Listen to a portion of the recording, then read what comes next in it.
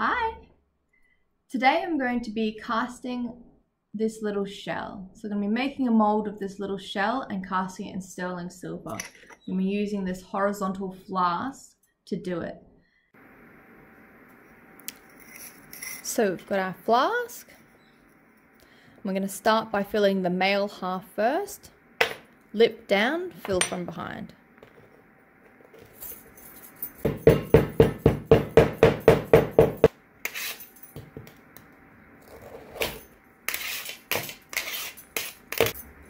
Talcum powder. With this shell, I don't want to put a sprue at the top here because that's where all that nice texture is. I want to put it in a spot that I'm not ruining any texture, which would be on the inside because it'd be quite smooth on the inside. So I'm going to have my sprue in here. You want to push it all the way in pretty much till it's flush with the clay. This design anyway. This design, this shell in this shape.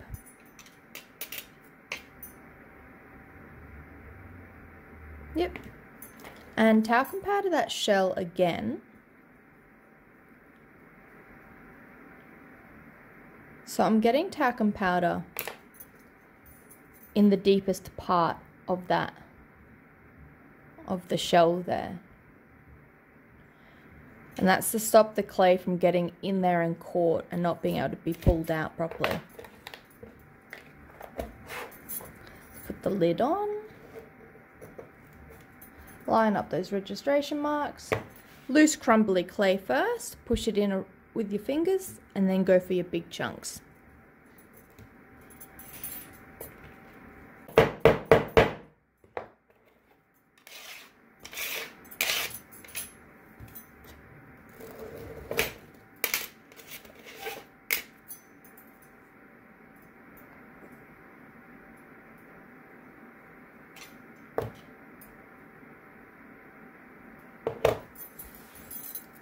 Let's gently get this out.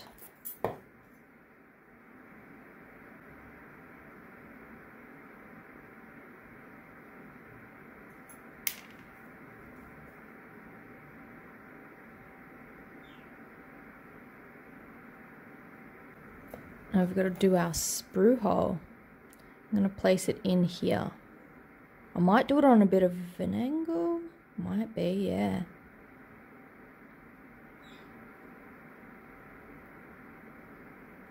Oh.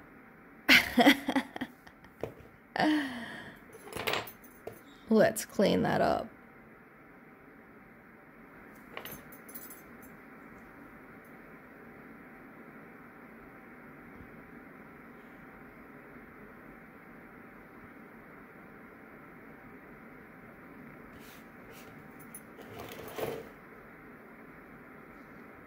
Let's carve out that funnel.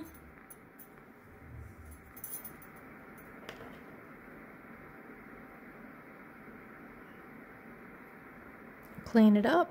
Make sure that funnel and the sprue hole are nice and clean.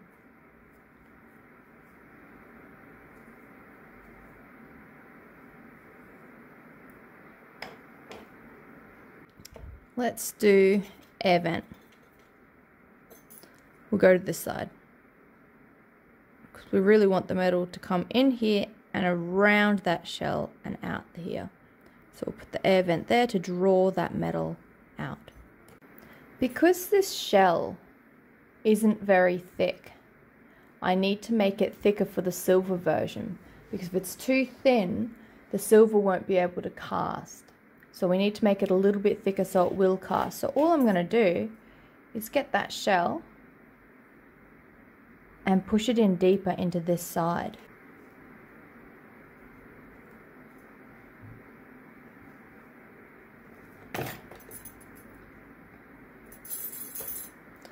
There we go. Let's close that up and cast.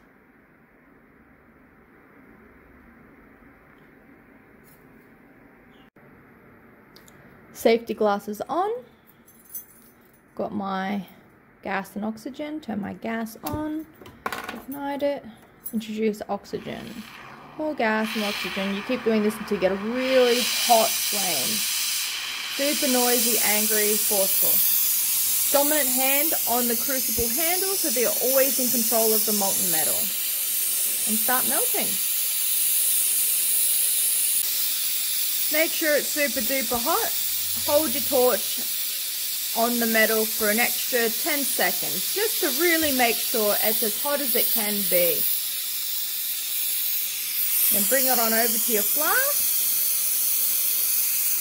Rest the crucible against the lip of the flask. Focus your heat on the metal and that lip that you're about to pour from, and you've got your crucible angled as if it's about to pour in, but not quite. And then when you think it's good and hot and ready, you're going to dump it down the hole really quickly. Just 1, 2, 3, down the hatch. And you'll see that I didn't take the flame off it as I was pouring. I kept the flame on it, which was keeping the metal as hot as it can be. All right. Put your mask on because it's going to get a bit smoky. But let's open it up and have a look. All right, didn't quite form. See on the side there, it didn't quite form.